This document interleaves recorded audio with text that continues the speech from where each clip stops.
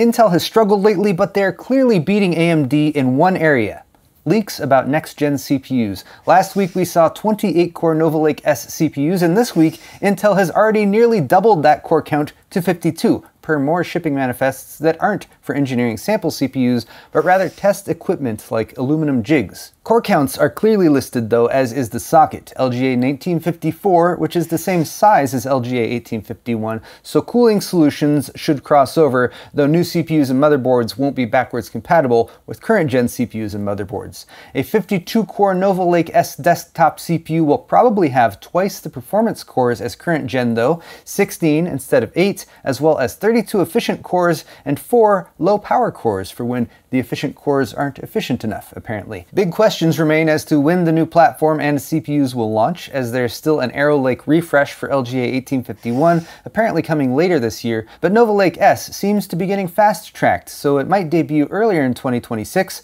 rather than later. For more, tune into tech news on my YouTube channel every Sunday.